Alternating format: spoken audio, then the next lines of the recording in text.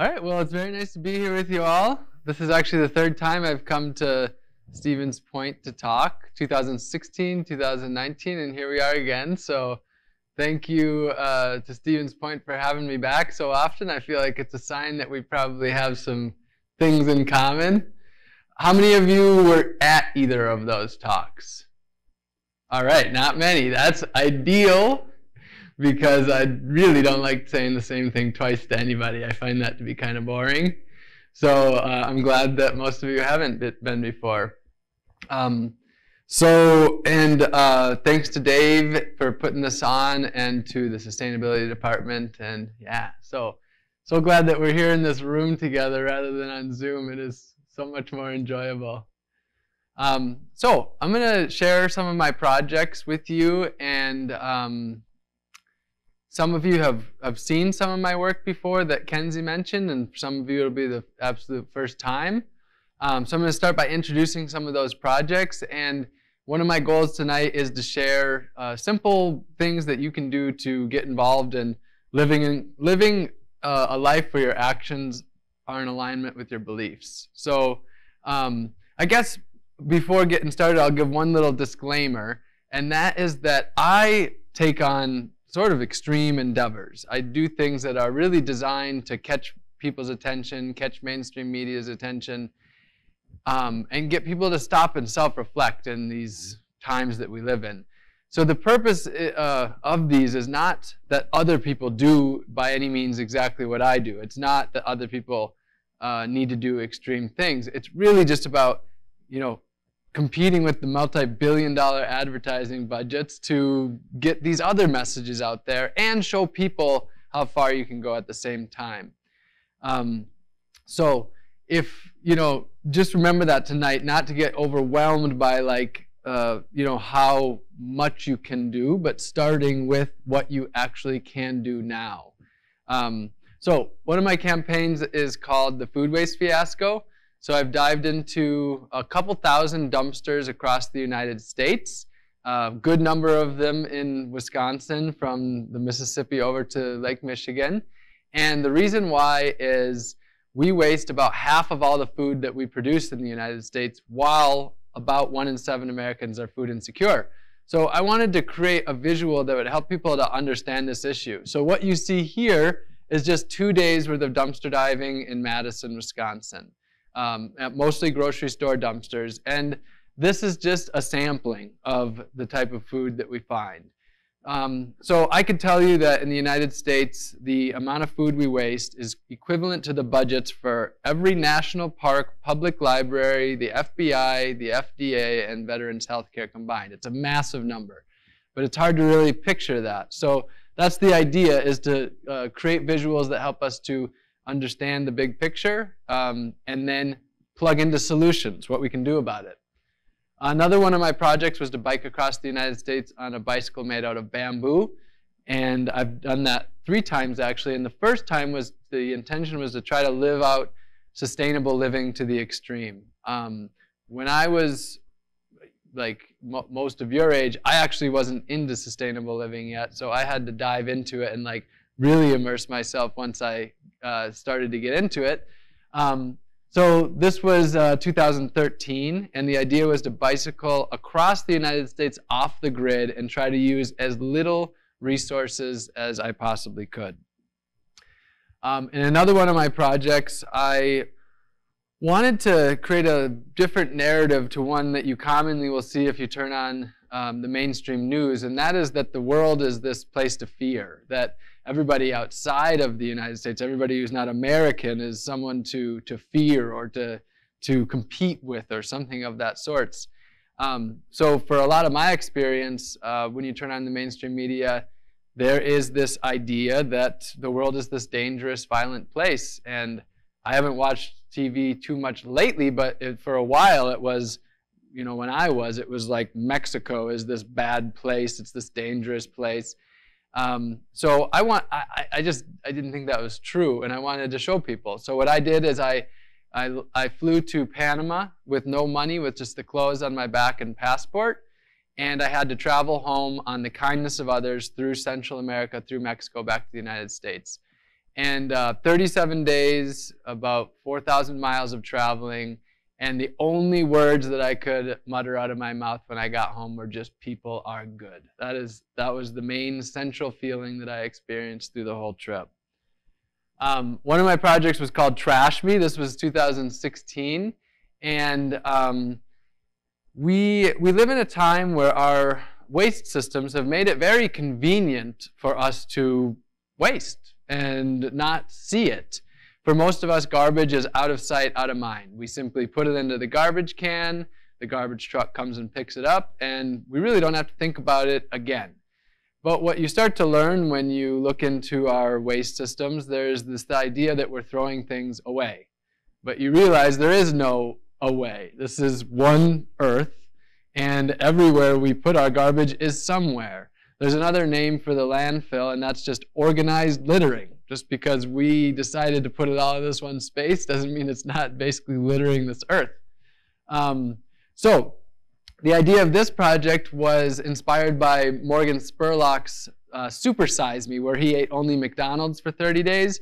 And I said, well, how can I get this that obviously works so well and use this concept to apply to getting us to think about how much waste we create. And so I decided, instead of eating McDonald's for 30 days, I would live like the average US American, eat, shop, consume like the average person. But the catch was that I had to wear every single piece of garbage that I created.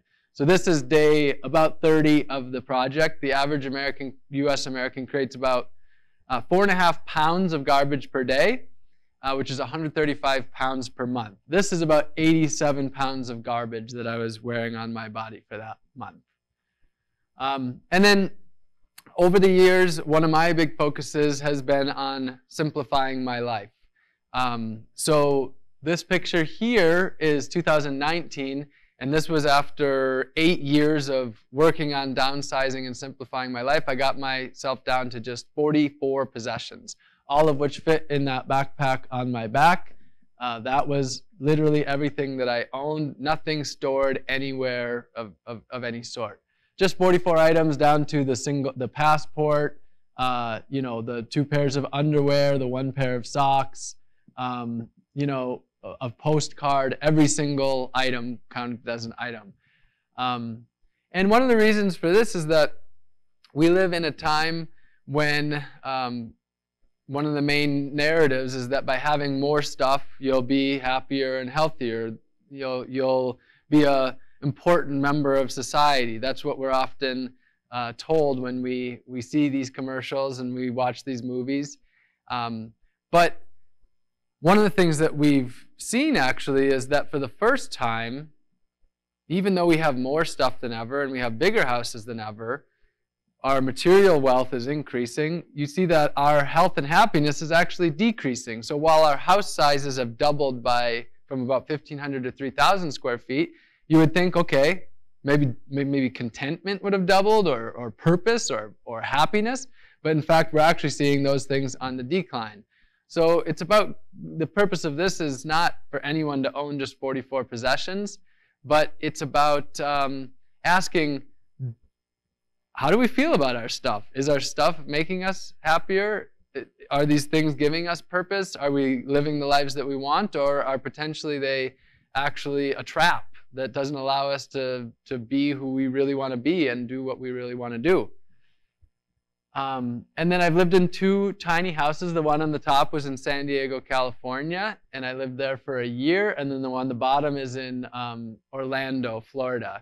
So the first house was 50 square feet, so it was about 5 feet wide. So I couldn't quite stretch my arms out sideways, and then it was about 10 feet long. So about from here to, I don't know, like about here. And then it was just tall enough for me to, like, not fully stand, but quite a bit stand. But then the second tiny house, this was built out of 99% secondhand materials for about $1,300. And it looks like a shed because I was illegally in a backyard in Orlando, and I wanted it to look like a shed so that most people would see it would just assume that it was a shed. So I was kind of blending in. And then lastly, one of my most recent projects was embarking on a year of growing and foraging all my food. So when I first got into sustainability in 2011, food was one of the gateways for me, learning about our food system.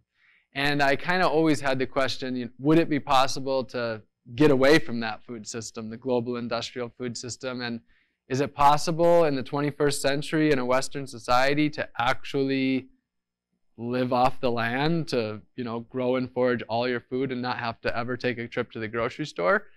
That was a question I had for a long time.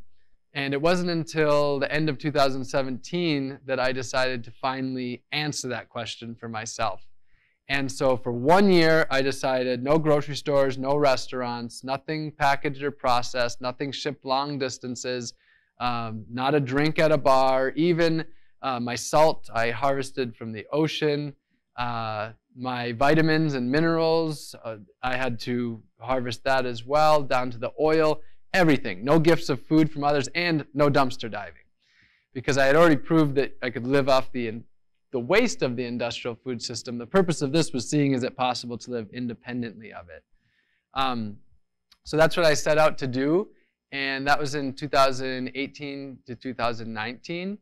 And originally I gave myself just 6 months to go from not growing any of my food. I arrived in Orlando with my backpack of possessions and basically very little money and no land.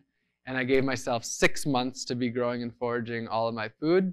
It took me a little longer than 6 months. I met a lot of great people in the community. This, for example, is one of the gardens that I created, and this is in somebody's front yard. So I didn't own any land. What I did is I just made connections with people in my community, and I had 6 front yard gardens throughout the community. So 1 year was successful. It had its ups and downs, but I did indeed see that it is possible to step away from the global industrial food system. So, a lot of people see this work, and as I mentioned, a lot of these projects are, a little bit extreme. So some people assume that maybe I've always been an environmentalist, always been in this field. But I want to rewind a little bit, and this is me at University of Wisconsin-La Crosse when I was in university, the one right here. And so what you see here, this is called a duck bong, which is a plastic ornamental lawn duck with a hole cut in the beak and one of the feet cut off, and you could fit about 5 beers inside of this. So this is largely what I was doing in university. I was very passionate about alcohol, binge drinking, partying, and the likes. And the reason that I was partly doing that is because I saw that as the way to be normal, to fit in. In this picture, I am seen making out with a Christmas tree. And so you could maybe say I was always a tree hugger, but not exactly in the same way. I'll leave that one up there. No, I'll take that down.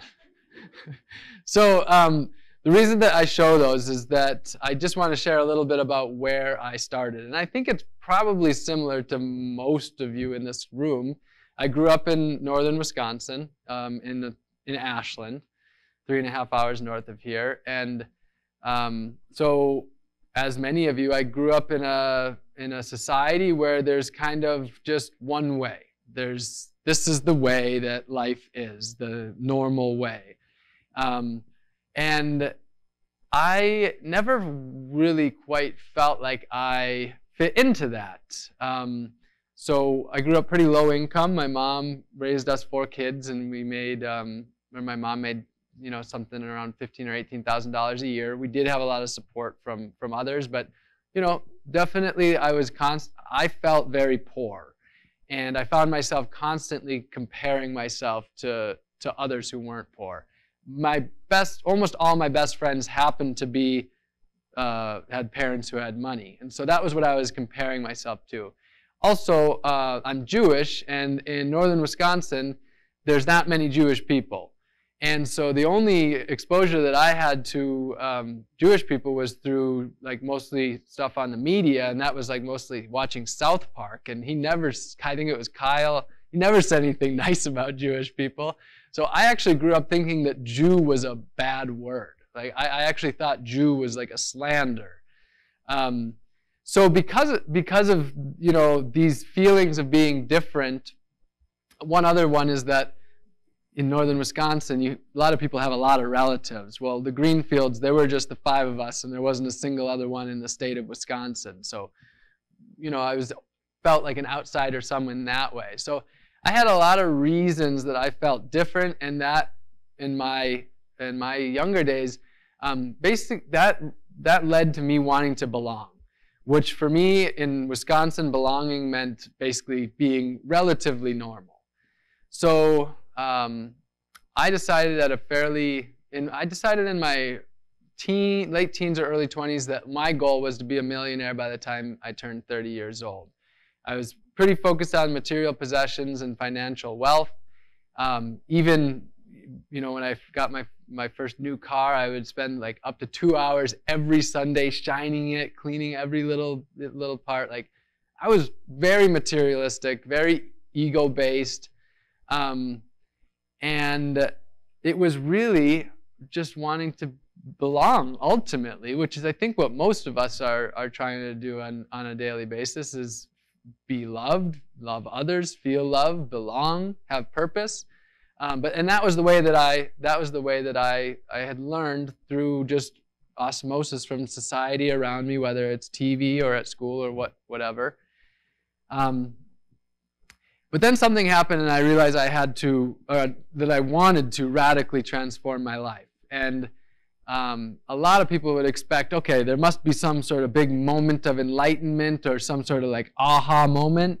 But I didn't have anything like that. I just started to watch a lot of documentaries and read a lot of books, and I learned that almost every single thing that I was doing was causing destruction to the earth. The food that I was buying that was coming from factory farms that was being shipped halfway around the world, the cheap junk that I was buying that was being made by people working in horrible conditions that I did not support but was buying from, the trash that I was creating that was filling up our landfills or making it to our oceans and rivers and forests. The gas that I was pumping into my car was part of the military-industrial complex. My tax dollars were a part of the prison-industrial complex and police brutality and all these inequalities and injustices.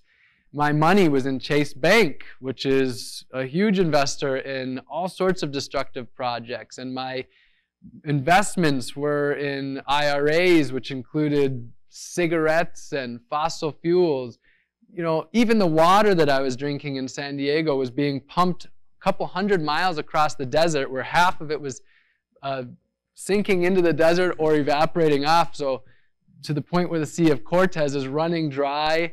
And this is every single thing I'm doing. Every single thing that I'm doing is causing destruction to the earth, to people, and to other species. So I was 25 when I learned that. I had been fairly oblivious to that point of this. And at that point, I could have felt a lot of doom and gloom. I could have felt very hopeless and helpless, like I'm guessing most people in this room have experienced. Dave mentioned the term climate anxiety, which is, I haven't heard that many times, but apparently that's something a lot of people experience today, and I can understand and relate to that. But I actually wasn't feeling much of that, because I was actually feeling excited, and I was feeling empowered, because as I was learning about all these problems, I was learning about solutions. I was learning that there was another way of doing things and that it was possible. I was young enough to take advantage of that and change my life. I didn't have a mortgage or kids or things that were tying me down. I was free to change my life. So what I decided to do was basically take it one step at a time. I saw where I wanted to get to, but I knew that I couldn't just get there magically, so I set practical goals. And what I decided to do was make a list of all the changes that I wanted to make. I was always a goal-oriented person, so now I was going to take that goal-oriented person I was and put it towards something beyond myself, the earth, humanity, and all our plant and animal relatives. So I made a list of changes that I wanted to make. I hung it up in my kitchen. Did I talk so long that this thing went to sleep? Or am I just pressing the wrong button? There we go. Well, this was my kitchen. So I made a list of the changes that I wanted to make, and I put them up in my kitchen right by the front door so that everybody who came over would see them, which would keep me accountable. And then I taped a pen to a piece of string and hung that up next to my list of changes that I wanted to make. And that's what my goal was, just to make one positive change per week. So imagine if you woke up tomorrow in like 12 hours and you were doing 100 things differently. That would be pretty radical. You know, it'd be pretty crazy to be walking around and being like, whoa, this and this and this, all these things I'm doing differently, like who am I? But by taking it one step at a time, my goal was to make one positive change a week for 2 years. That would be 100 positive changes in a relatively short period of time. So, for example, this is going to the farmer's market. I stopped buying my food at Walmart and double plastic bagging it, and I started to go to the local farmer's market. This is, you'll also see cash in my hand. I stopped, swiping that credit card every single time and instead making local transactions. Starting to eat whole foods rather than the packaged processed foods. Starting to buy local foods from people that actually grew the food rather than from places that I had no idea where it was from. This was my food shelf. You can see all this food in jars. So I learned about, well, I knew about this already because there's a co-op in Ashland where I grew up. But I started to buy food from the bulk section so I could fill up my own containers and not have any garbage. One of the nice things about doing that is that it's a lot harder for corporations to hide ingredients that you don't want in whole foods. Once the food is packaged and processed, they can slip a whole lot of things in there. But with whole foods, and I'm not talking about the grocery store, just like lowercase whole foods, you just eat simple ingredients that are more connected to the land. One of the early changes that I made too was not wanting to be covering my body with toxic chemicals, as well as my counters and my floors and my bathroom. So I took all these toxic products out of my house. You could see, the lip balm and the moisturizer and the Clorox bleach. Oh, I haven't looked at this picture in a long time. The Lucky cologne, and then I think that's the Old Spice deodorant. So, why was I using most of this stuff?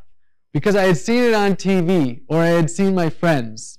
Why was I wearing Old Spice? Because they have millions of dollars to sell me on the idea that I need their Old Spice. But as I was waking up, I was thinking about it, and I thought, yeah, haven't human beings existed for like tens of thousands of years without Old Spice? Isn't it possible that maybe after all I don't need Old Spice? So I stopped using deodorant 10 years ago, and you're welcome to come share a hug and see what 10 years of not wearing deodorant smells like. And I think you'll find it very pleasant. So a lot of this it's about thinking holistically. So a lot of this exists because of what we're putting into our body. When our bodies are off balance, we're more likely to be creating some off-balance smells. But when you are eating whole foods and you're exercising and you're spending more time outside and you're doing a lot of these things, your body doesn't need it anymore. So another thing that I started to do was just start to get involved in my community a little bit more. One of my big changes was in 2013 I stopped drinking alcohol, and I found that to be one of the absolute biggest changes, because instead of going out drinking at night to meet my sense of belonging and my socialization with others, I started to do things that were more productive, like for example doing trash cleanups with people where we're socializing, we're having fun, but we're actually doing something for our community. And what happened as I was doing this, I found that being less hungover, not being hungover anymore, gave me a lot more motivation to do most of the things that I wanted to, and just made everything so much easier. You know, starting to ride my bike more and more and drive the car a lot less, and a lot easier to eat healthy, because, you know, when I was drunk, it was just very common that I'd be eating, you know, all those greasy junk foods that I didn't want to be eating and all of that. So another early change was getting involved in my community. So I asked about what people wanted to hear about before coming, and there were a few things that were shared. So I'm going to touch on a few of each of these things, and then I'm going to open it up probably, and we'll see, 10, 15 minutes for questions. And I want to leave a lot of time for questions, because I'd really like to just hear whatever it is you're most interested in. And my guess is that most of you will take joy in the questions that others ask as well. So one of the things that people were interested in learning about is how to live a more zero-waste lifestyle. Well, actually, I think before I mention that, I want to finish up with the changes. So what happened was I found it easier and easier to make more of these changes. And as I built the foundation of a more sustainable life by doing one step at a time, what I found is that the bigger changes that I thought to be not sure if they were possible became in the realm of thinking. So for example, one of the things that I really had been intrigued by was the idea of existing without a car. How many of you don't own a car? So maybe like 10% or so.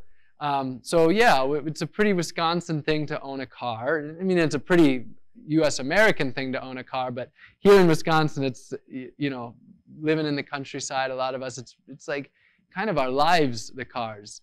To the point where, even I remember growing up, if you saw an adult man or woman riding a bicycle but wearing plain street clothes, like not spandex, I would assume they had a DUI. That was the reason they were driving, or riding a bike, because they weren't allowed to drive a car. Like, that was my social stigma around it. So having a car was, early on, it was my freedom from parents, from being tied to a place and being able to get out and explore. It was freedom. But it was also, cars for many of us are our image. We're often identified by our car. So the idea of being an adult who doesn't own a car, also the social stigma is kind of like, you don't own a car? Like, what are you, poor? Or do you have no ambition? Or, things like that. That's the mindset that I had. But after a year or so of making changes, I decided I was going to get rid of my car. And so the thing that I did was I simply parked it for a month. The idea was I was going to pretend for a month that I didn't have a car and see how it went. And it went great. And after a month, I said, okay, I can do this. So then I sold my car. And after I sold my car, I checked, I beat myself on the chest, and I called my friends, and they answered, and I was like, okay, I'm still here. You can't exist without a car. This is great. So then that's after about a year and a half or two of that, that's when I decided to start doing activism, the things that I mentioned earlier, with the idea of showing people that another way is possible. And so my life has been a balance between just being who I want to be, living my belief system. I had gone from maybe a level 10 or 9 hypocrite down to maybe a level 5 hypocrite when I started that activism. I felt like, sure, I still have a lot of hypocrisies, but I'm in a place where I can show people that another way is possible and teach. And so that's, some of the balances that I have in life is just being who I want to be, living a good life, but also being out there and showing people that another way is possible. So one of the things that people were interested in hearing about tonight is a little bit about living a more low-waste lifestyle. You might have heard the term zero waste, and that can be a little daunting sometimes to have it be zero, but it's a hip term that, it's out there, and I still use it. But a better way to put it is low waste, because nobody goes zero waste in all reality. So a more low waste lifestyle. So When I lived in San Diego, this bag represents the amount of trash I would generally create in a month. So if you compare that to me in that trash suit, that was a month. So one little bag or 135 pounds. And so you can see that there's a spectrum, 135 pounds a bag, but there's also in between. And depending on our situations, we can get somewhere in that range. So one of the really important, I'm less of someone to give exact tips because those are all out there. For me, it's more about a little bit of the philosophy and the inspiration behind it. When it comes to waste, we live, one of the things that I see in our society is that it can be a very polarized society. Basically, there's sort of this one way of doing it. There's like a right or wrong, a black and white. And one of the really important things that I've learned is that the reality is that things are generally a shade of gray, not black and white. And so what a lot of us are is we are a creation of the normal situation around us. And what I started to realize, when it comes to zero waste and many of these other things, is that ultimately normalcy is pretty much an illusion. Because I just lost my train of thought. Yes. So when it comes to waste, so in the United States, we have about 5% of the world's population. So about 5% of the people in the world live in the United States. But we consume about 25% of the world's resources. So basic math says that that's not normal. It's actually very extreme to have 5% of the world's population and consume 25% of the world's resources. Yet to us, it can feel absolutely just normal. And the reason it's normal, it's because that's what we've seen by most of the people around us, day after day, week after week, year after year. So the idea for some people of going from, creating a lot of waste down to creating none can seem basically impossible. But that's because they're basing it on their frame of reference of doing it the way that everybody else around them has done.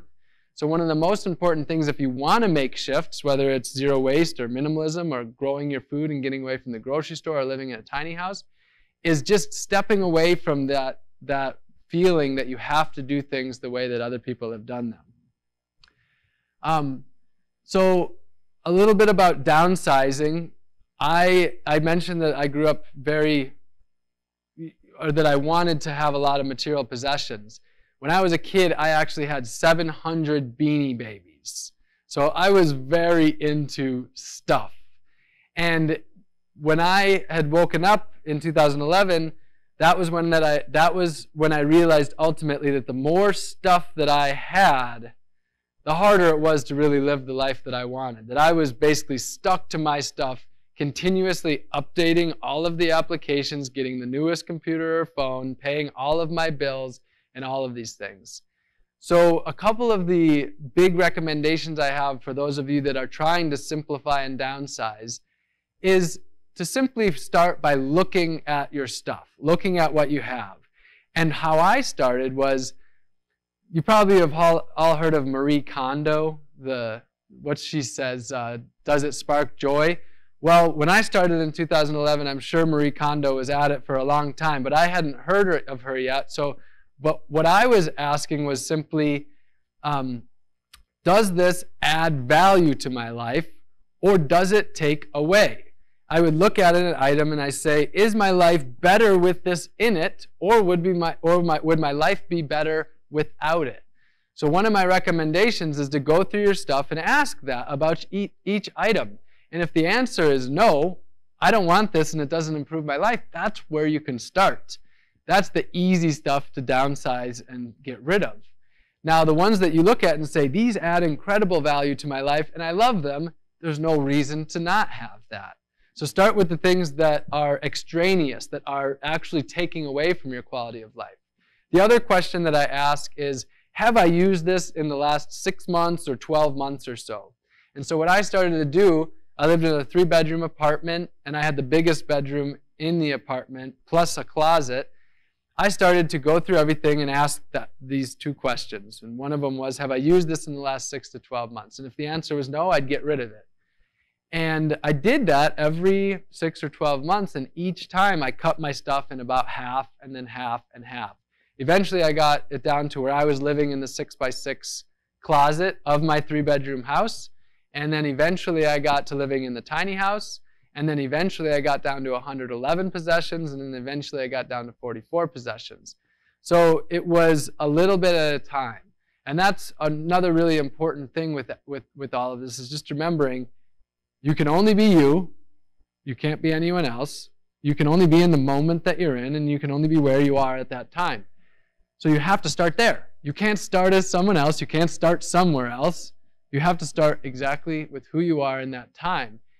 And you can't look at someone else and say, I want what they have 10 years, but they started at some point. So starting where you are and focusing on that. And a little tip with getting rid of things that might have sentimental value, but actually you don't want. This is a question that people often ask me, like, for example, what about you have a guitar, you never play it, you don't really want it, but you love it and you hold that sentimental value. So a recommendation for that is find somebody who would love that guitar and share it with them. And that way you can get joy out of giving it away, and even follow up with them every month and say, and have them send you a tune on occasion on the guitar. Okay, so a little bit about growing food. How many of you have interest in growing some of your own food? Almost everyone here. And how many of you are growing a little bit of your own food? All right, so not nearly as much. So I mentioned that when I grew and foraged all of my food for a year, I started with basically no experience. My mom had some mint and some chives and some snapdragons growing up, and in San Diego I grew a little bit of food. But when I started this project, I was basically I was going to the internet and typing in, how much sunlight does kale need? How much water to put on a carrot seed? Do I put my plants in a greenhouse, or do I put them directly into the ground? How much sun just in general goes on a garden? Like all of the absolute basics. And one of the big tips that I would say is that, I started off just going to Google and asking these questions. But one of the most important things is to connect with your local resources. And here in Stevens Point, you have a lot of local resources. So one of my big recommendations for starting to grow food is not to do it alone. Volunteer at a local farm. Get a plot at a local community garden. Find a friend who has a garden and split the work with them in their garden and start with them. You don't have to do it alone. There's so many people that are doing it already, and you will become a great friend to any gardener if you're happy to weed. That's something all gardeners need, is someone to help them with weeding their garden. And a little wake-up call, gardening requires work. A lot of people go into it with this like magical idea that it's just fun, but the reality is that it doesn't take long to plant the seeds. Most of the time is spent weeding or working with your soil, or the things that people don't take the glory in. So like knowing that in advance could definitely be pretty helpful. But yeah, so getting involved and starting to grow with others. And then finding local resources as well. So one of the big keys to success is growing what grows well in your area. So here's what I don't recommend doing. Walk down the grocery store aisles and look at all the foods you like and just say, that's what I'm going to grow. Because those grocery store aisles are from a globalized, industrialized food system where that food could be coming from anywhere on earth, grown in any different season. So the key is, instead, go to the local gardens and gardeners and farmers and ask them what grows so ridiculously well that you can't kill it. What food becomes a problem because you just end up with so much of it, and start with those. A lot of people start gardening and then they walk away saying that they have a black thumb. But I think if you focus on some of these sorts of things, rather than just saying, I want giant tomatoes, because sure, that's cool, but maybe giant tomatoes don't grow well in your area. So finding out what grows really well in your area is another way to do it. And now so this, I wish I had a before picture, but before I started, this was just a blank front yard, a just grass front yard, and this is 2 years later. So it went from a grass front yard to producing hundreds of pounds of food.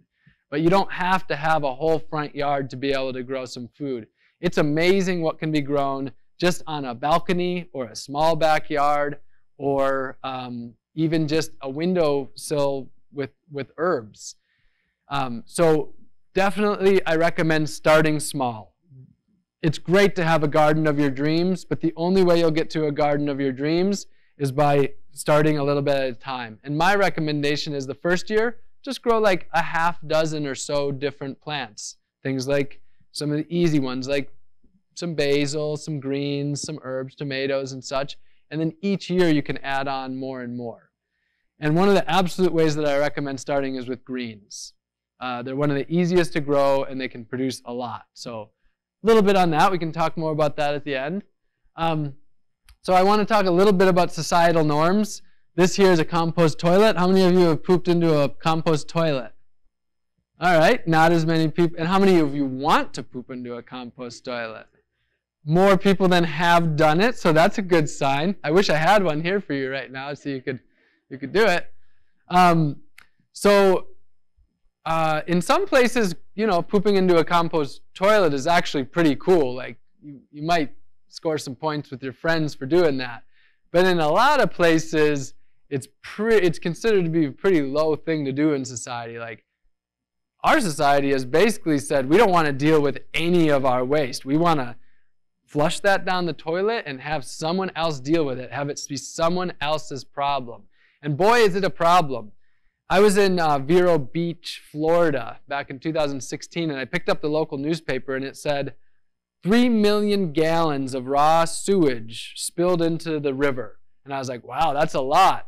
And underneath it, it said 4th largest spill in 2 years. And I was a bit shocked. I did not realize I had bought the idea that our sewage systems and our water cleaning systems were doing their job, but not so much. When we poop into that water, a lot of times that makes it into our waterways.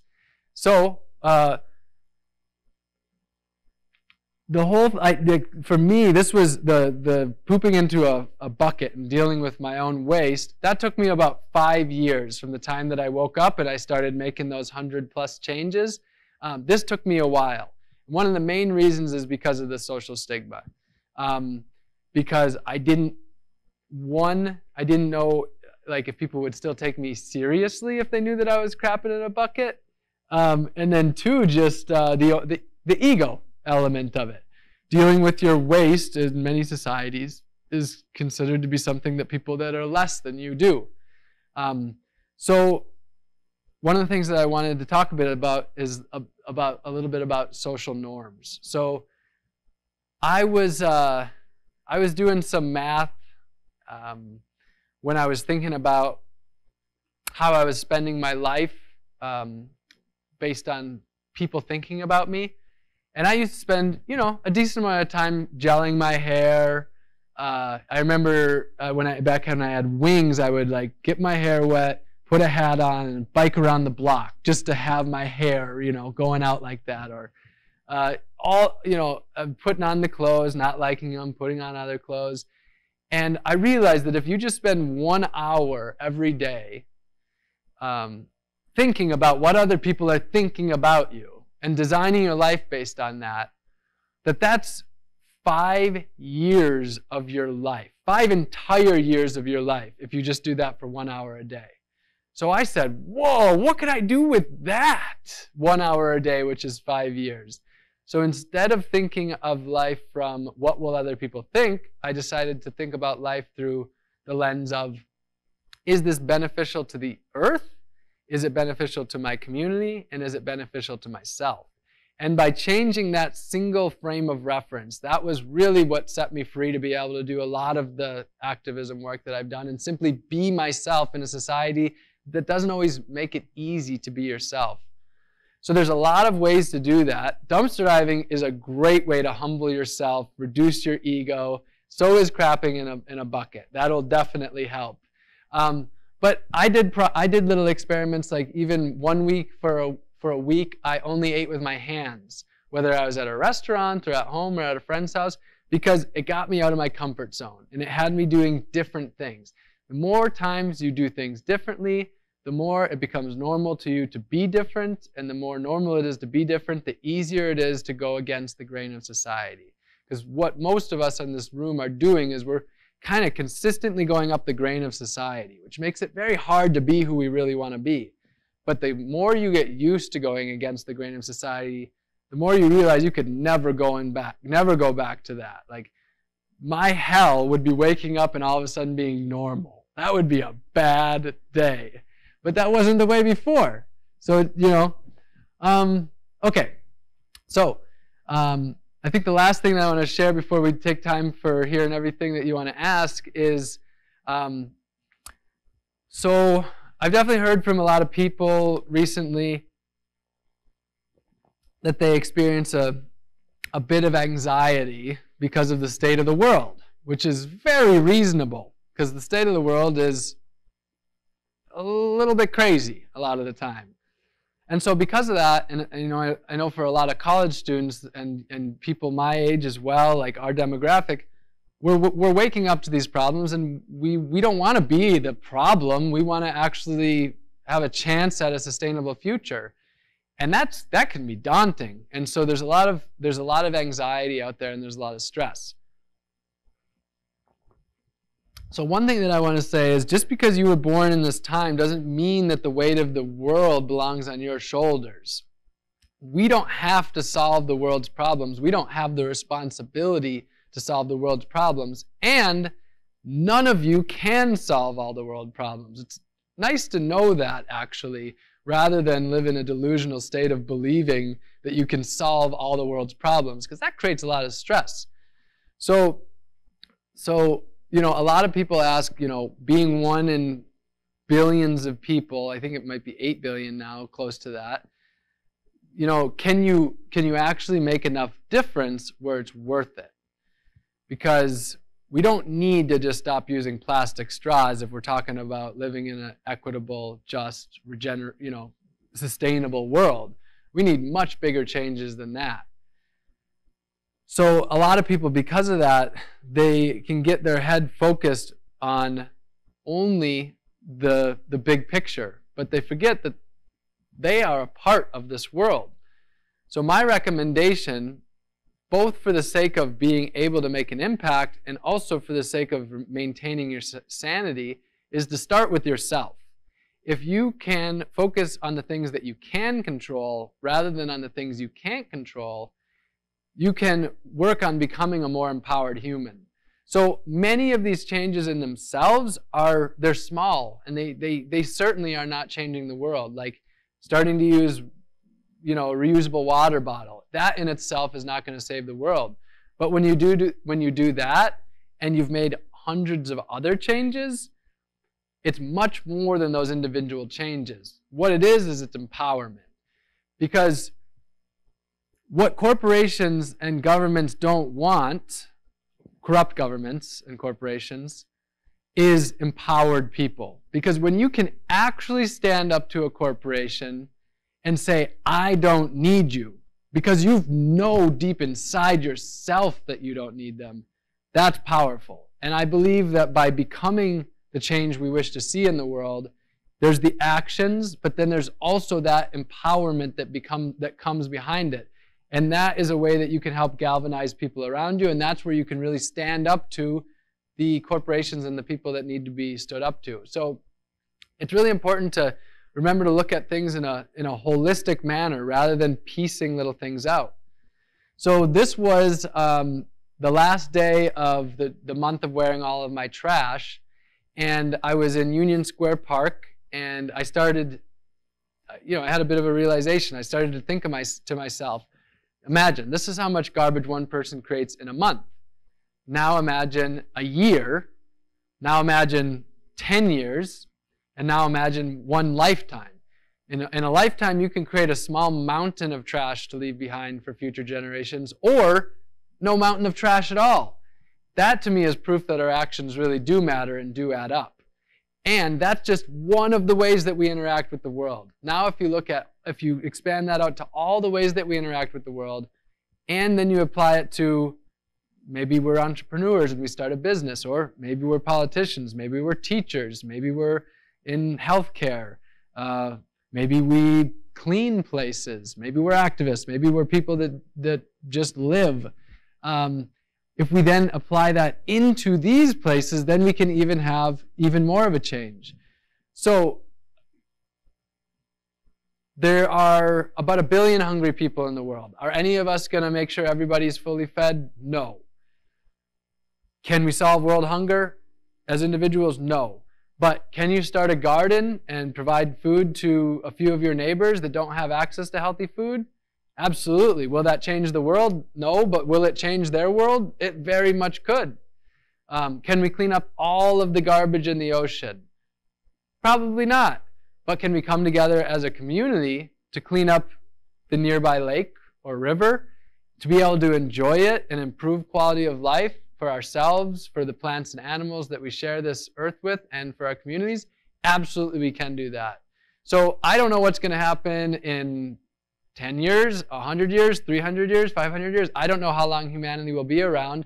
But whether humanity's around for one more day or 1 million more years doesn't affect, for me, the simple belief that life matters. And that's what drives me every day. I believe that my life matters. I believe that the life of everyone here matters, that the life of all of the millions of plant and animal species out there matter. And if we simply believe that life matters, it's reason enough to wake up each day and do our part to live the lives that we fully want while helping others on earth to be able to live that as well. So that's it.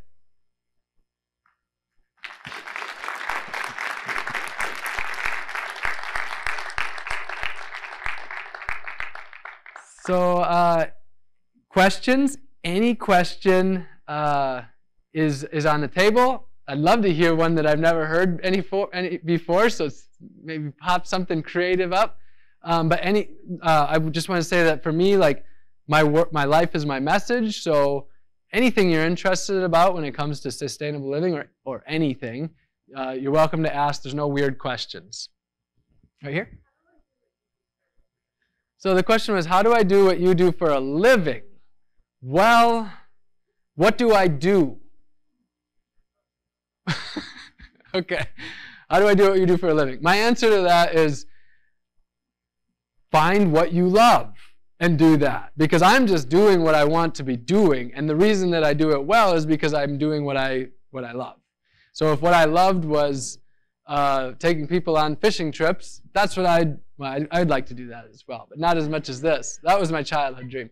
But anyway, my recommendation today is if you have a way that you thoroughly enjoy life and you feel like you can apply that to also improving the world around you, that's the path that I would recommend going on. Rather than trying to fit yourself into a framework of what other people are or doing, like truly find your little niche in the world. So it really depends on the person. Everybody's in very different scenarios. So yeah, I think I'll leave it there.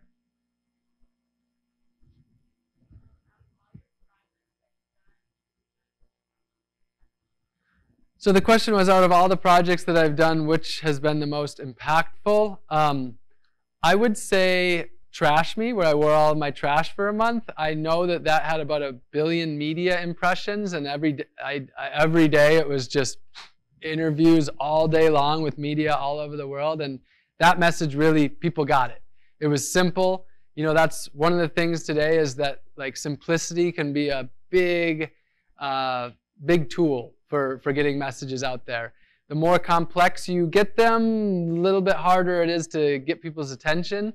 You know, people need a break a lot of the times, and so seeing a guy covered in trash kind of does the job. Like, you don't have to be interested in sustainability to wonder why this guy's covered in trash. So that was a really good one. And then the year of growing and foraging all my food was also definitely one of the most impactful as well.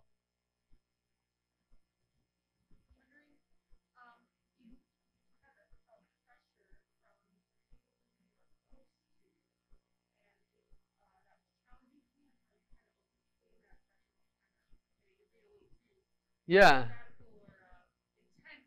Yep. Yeah, so the question was, have I ever felt pressure, you know, from people close to me, and what do I do about that? So, yes. I grew up in Wisconsin around the concept of like just simply not having meat at lunch. People would be like, "Where's the beef?" You know, you would get beef for everything. So I've definitely experienced a lot of pressure, and when I left, when I really started to change my life, I had only been gone from Wisconsin for about a year, so I still come back a lot, but I've definitely faced a lot of pressure. There's been a few important things for that, and one for me really has been to step away from the pressure. We're all free humans, and we all have the choice to step away from relationships that are not serving our best interest and ultimately the best interest of the other person. Because if they're not serving our best interest, they're probably not serving the best interest of them either.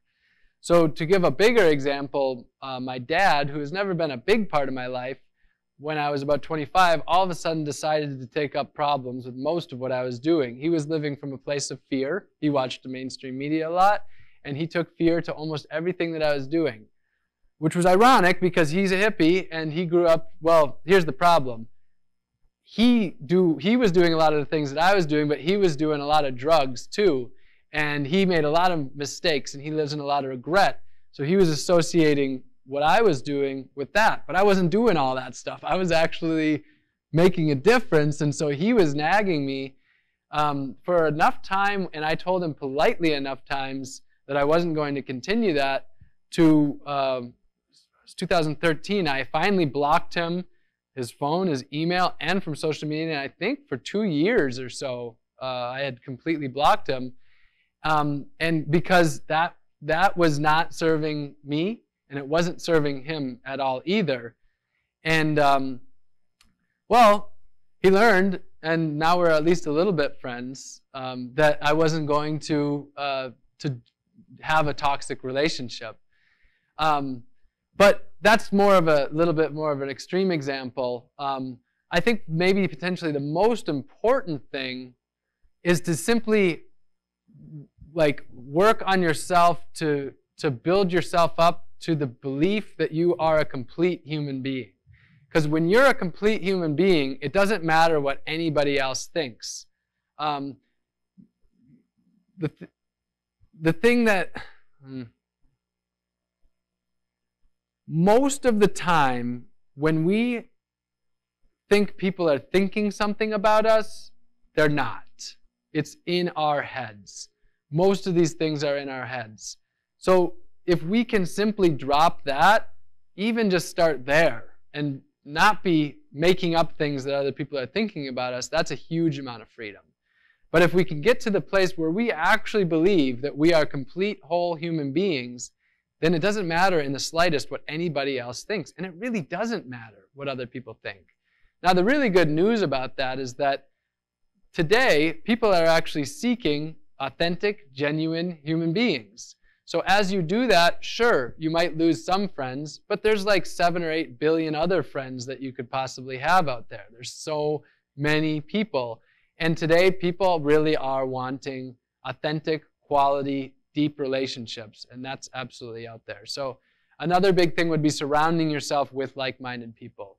Finding people that are supportive, where when you're together, you're growing rather than being torn down. And the more time you spend around people, you know, I believe the saying, you are your surroundings to a large degree. Surround yourself with who you want to be as much as you can. And like one little tidbit, an opportunity I'll mention is that there's a website called Woofing, Worldwide Opportunities on Organic Farms, and you can go work on an organic farm, generally 5 hours a day, 5 days a week, in exchange for food and lodging, and get to immerse in growing food on an organic farm. You get the education. So that's one way to like get outside and go somewhere. You can do that all over the United States or the world. There's so many opportunities to get out there, but there's also so many opportunities within your own community to surround yourself with like-minded people.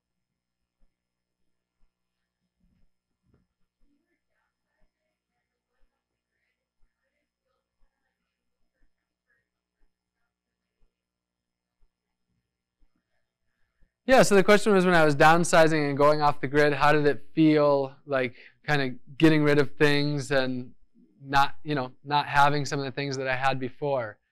Generally, it was almost always liberating, because that was my path. I wanted to really simplify, and I wanted to break free from a lot of the lies that I was living and that I was taking part in.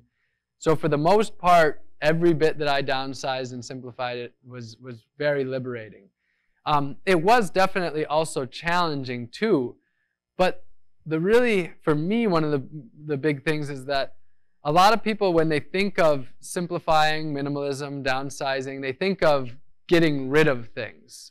And when they think of getting rid of things, they think of like an emptiness, a space, potentially a void that's been created where something once was. But that's not my strategy. My strategy is getting rid of what I don't want to make space for what I do want. So I wasn't living any void. I was filling it with exactly what I wanted. I was getting rid of all the possessions I didn't need, all the bills that I didn't need, so that I could do exactly what I wanted to be doing, which for me was pursuing a more sustainable life. It was activism. It was quality relationships with other people. It was cycling and swimming and being outside. So I was filling my life as I was emptying it of the things that I didn't want. So for the most part, it felt really good. Sometimes daunting, sometimes challenging, but for the most part, very liberating. Yeah? Did I have to work any jobs? Well, a lot of people think I must be some trust fund hippie. That's what I see on the websites like Breitbart and stuff like that. I am indeed not a trust fund hippie. That being said, the last job I worked was at Human Resources at UW La Crosse in 2009 as like part of my grant. After that, I actually, in my summers of college, I worked for a book sales company called Southwestern, selling educational books door to door. I did that for like 3 years, and I was pretty good at sales. And I made like about $18,000 every summer doing that. So I learned to be pretty like financially independent from a pretty young age. And after college, I started my own marketing company. So I haven't had a job so much, but I did work a lot. And then in about 2015 is when I dissolved my marketing company, and I guess you could say I haven't had a job since then. Public speaking is what I do to make the little bit of money that I need. I've committed to making less than the federal poverty threshold per year, which is $11,000. The reason why is because I've committed to not paying federal taxes ever again, because so much of that goes to the military-industrial complex and police brutality and all of these things. So because of that, but also just because I don't want to have a lot of money. So I don't need to work a lot for money because I've simplified my life enough to not need a whole lot of money.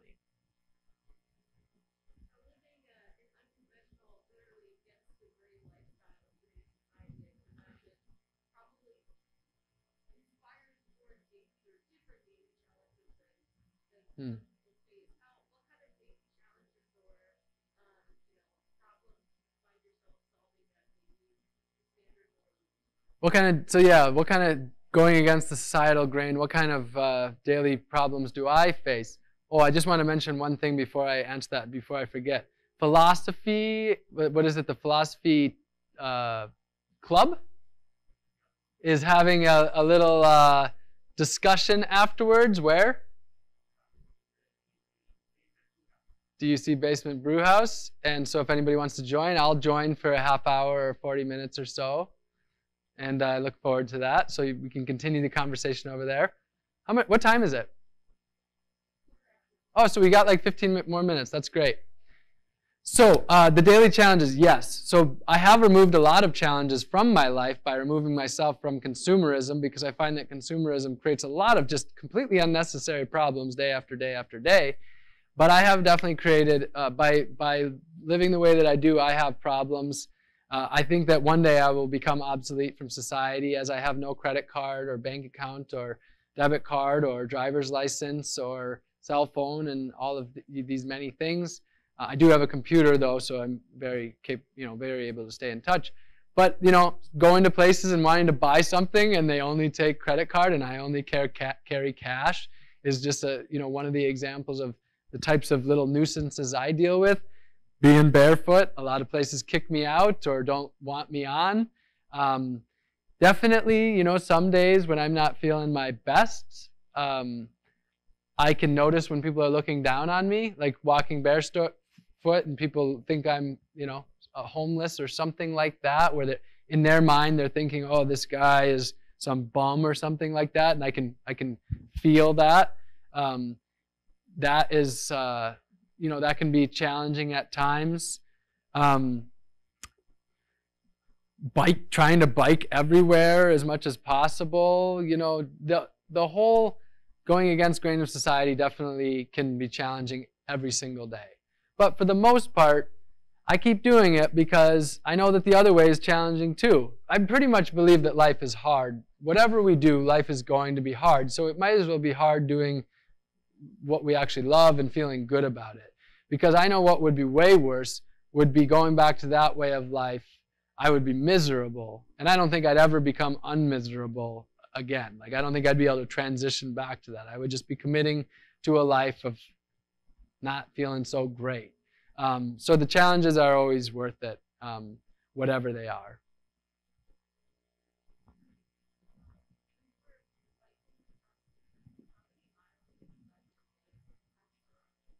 Yeah. So the question was, when I was biking across the country, how many miles a day was I biking and how sore would I get? The average day was about 70 miles, which at first seems very far, but you would be amazed at how powerful of a tool the bicycle is. In fact, the third time I biked across the country, my partner at the time joined me, and the first two times she had zero interest, no way it was happening, had not done almost anything athletic in the last decade or so. She biked all the way across the country. It was absolutely amazing, and I was astounded by it. And I've met people you just never would have expected, and the lengths that they bicycle, and bicycles are very powerful and efficient tools. And then, so 70 miles is a normal day, 50 miles was common, and then like 100 would be a decent day.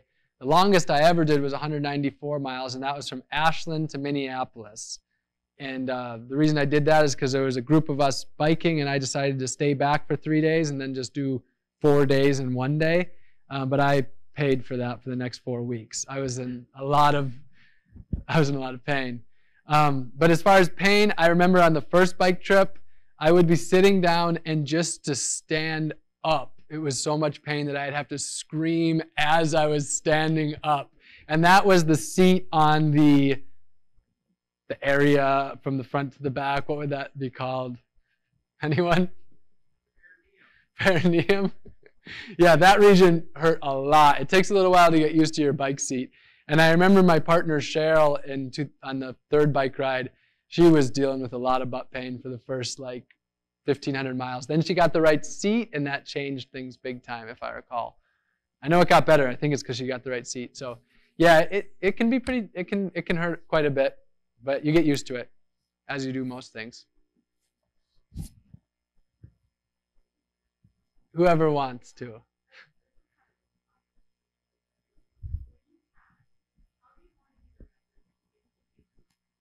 That's an interesting question. When I pass, as when I die, how do I want to be remembered, and do I want to be remembered? I definitely do want to be remembered. I still have enough of an ego to want to be remembered. So how do I want to be remembered? Well, what I want to say is that one of my absolute top goals in life is to time things right where I can walk into the woods and die. That would be like the absolute success in life if I managed to do that. And of course, it would be in all natural fiber clothing, so that I would both me and everything on me would biodegrade back to the earth. And I'd also like that to be the case for my house, where if I was to walk out of my house one day and leave, basically the earth could take it back and it wouldn't be littering at all. So I would say that for me, like an impermanent design to my life is very important to me. And I do think about death a fair bit. But as far as how I'd want to be remembered, well, okay. I'd want to be remembered as a person whose values and actions were in alignment, where I was the person who I projected myself to be, that I lived in integrity and honesty and authentically. Definitely for someone that makes people self-reflect, that it makes people think and challenge the status quo. Definitely not normal. Do not want to be thought of as normal, so definitely doing things differently. I think those, ideally a nice guy. It'd be better if people didn't hate me, you know. I'm working on my communication skills. I'm taking nonviolent communication right now, also called compassionate communication, which is something I have been really loving. And having good relationships is another one of the most important thing, where my relationships are healthy and we all uplift each other. Not everyone, of course, I'm going to have problems, but as much as possible. So those are some of the things that come to mind.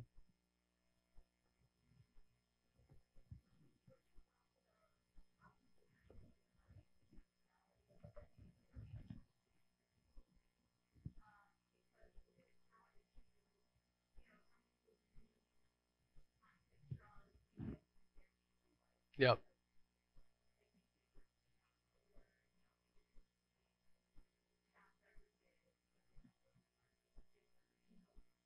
Yep.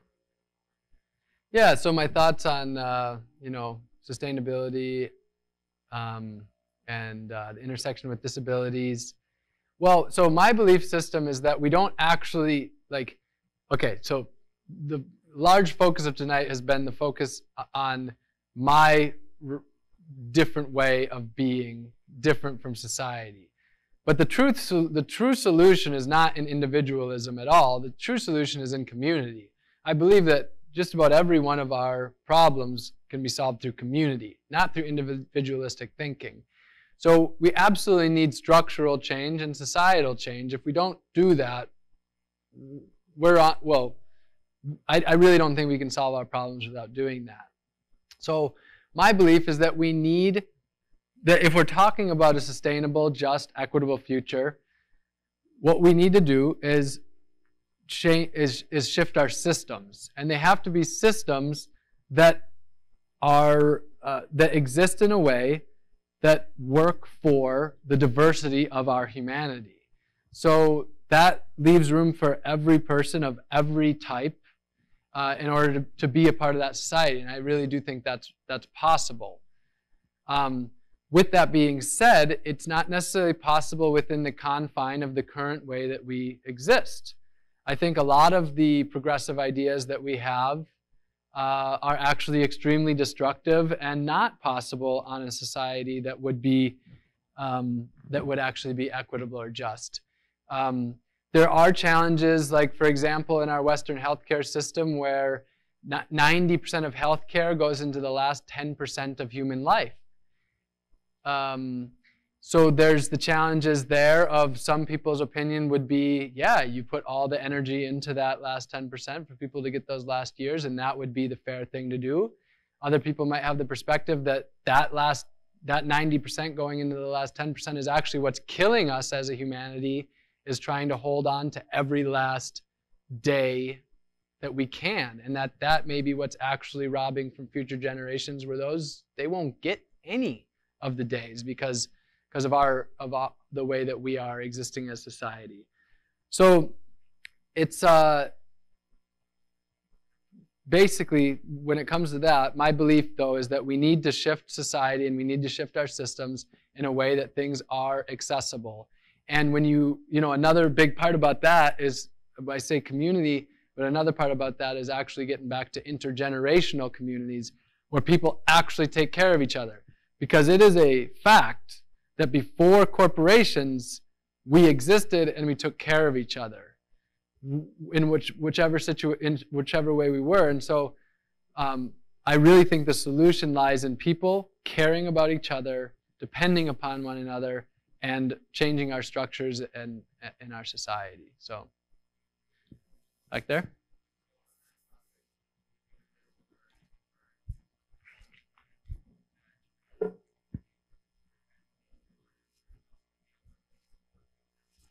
Yeah, so my thoughts on when I'm older, if I become older, time will tell. One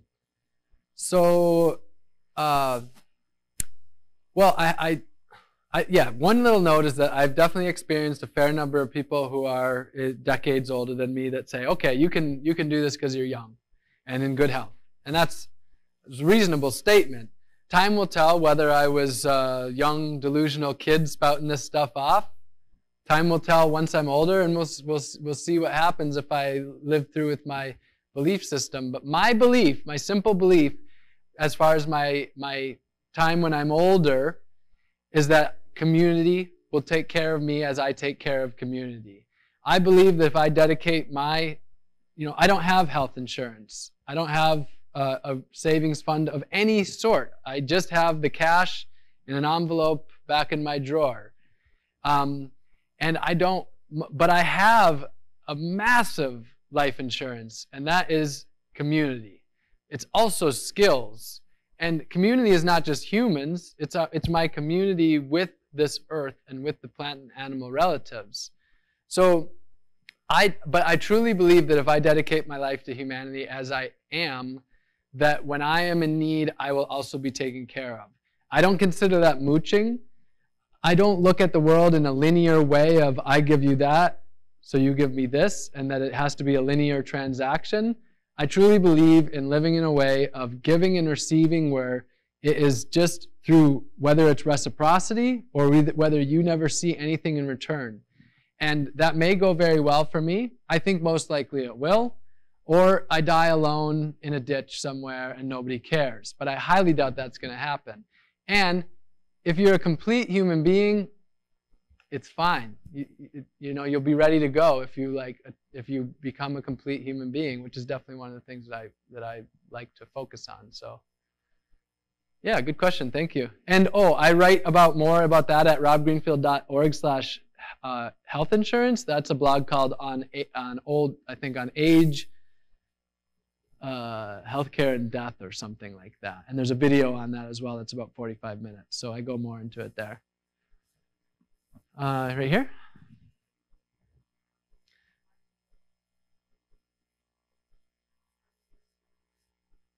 Where do I live now and how do I find places to live? Well, I currently live in Asheville, North Carolina. I've lived there since June. And so right now I run a nonprofit. It's called Regeneration, Equity, and Justice. And through that nonprofit, I rent a house for a team of about 4 people that work with me.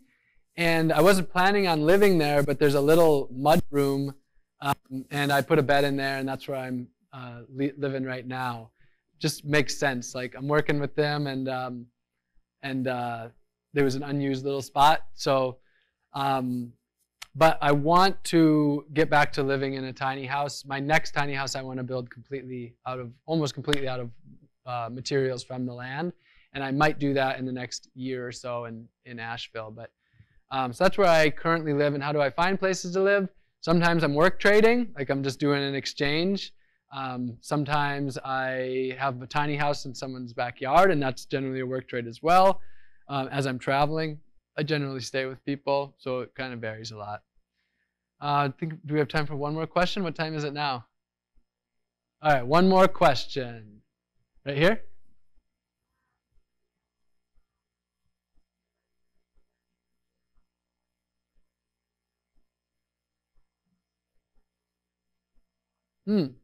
So the question was, when I'm foraging for food, do I ever run into problems with local law? And do you mean dumpster diving foraging or foraging for like plants and mushrooms? Cool. Yeah, so for plants and such. So there are places where it is illegal to forage. I pretty much focus primarily on following Earth code rather than city code.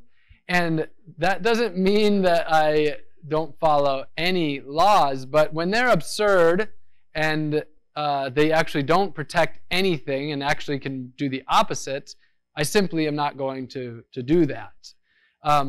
So there are different state parks or national forests or places like that where foraging may be completely illegal.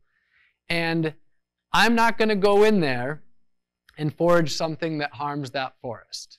I'm not going to be pulling plants that are scarce. But if there's an invasive species that I can eat in there, actually I don't want to use the term invasive species, but a non-native species that is over-competing and really crowding out the forest, like garlic mustard, for example, me going in there and eating that is beneficial. So I think one of the most important things is critical thinking. It's not looking at a black and white rule and saying that means that one thing's right or wrong. It's always about thinking critically.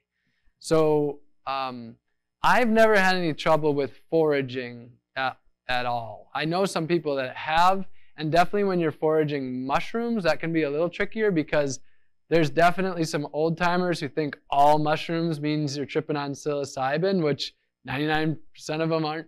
Well, maybe not 99, but the most aren't. Most of the mushrooms are great. You know, lobsters, chicken in the woods, maitake, boletes, like chanterelles. They do get you high on life because they're so amazing. But so I haven't been in any trouble for that. But I think that I do want to acknowledge one thing that I like to have an opportunity to. And that one of the reasons that I haven't, I do believe, is being a white male in this society. I am generally considered to be by this society, the way it's been, sort of the status quo, which means that I get away with a lot of things that other people wouldn't get away with. And I've talked to a lot of people, and I was very resistant to this idea at first. Growing up in Wisconsin, being poorer than some other people, being Jewish, being different, I never saw myself as privileged because I was always comparing myself to other people. I see other people in society, they compare themselves, even they might have 2 houses, but they can compare themselves to the people with the mansion, and they say, well, I'm not privileged. And I see that what we can do is we can compare ourselves to the people around us or the people above us and then say, oh, I don't have any privilege. And enough people kept posting, commenting on things that I was doing from 2011 to 2015. And I was resistant generally to the idea of having privilege because I don't know exactly if that meant that I didn't earn everything that I thought I did. But eventually enough people said it, and I checked myself enough times that I started to understand it.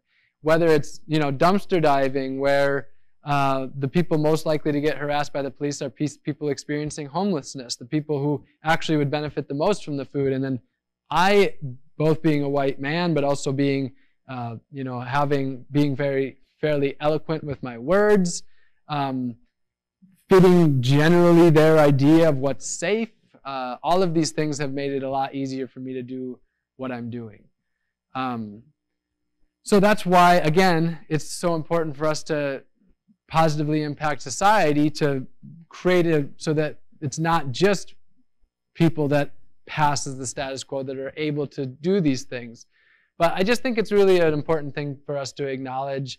And in no way, shape, or form is it a matter of having shame for oneself. It's not any form guilt. I don't feel either of those two things. It's simply just acknowledging who I am and the situation that I am in. And I believe that one of the most important things today is for those with privilege and wealth is to utilize it properly, to redistribute it, to create more equity. And as college students, a lot of us may feel broke, but the reality is that all of us in this room are the top few percentage of the wealthiest people on earth when you really look at it.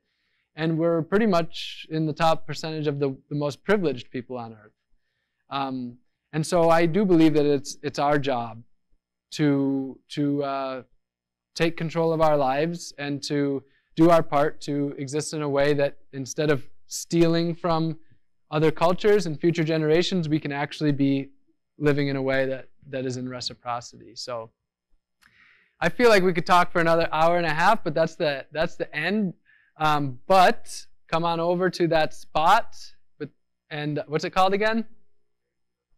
Basement of the brew house, and come share a hug. Oh, I'll hang out here for a little while, so come up and share a hug and anything like that you'd like. And so yeah, I love you all very much, and thank you all for being here, and yeah.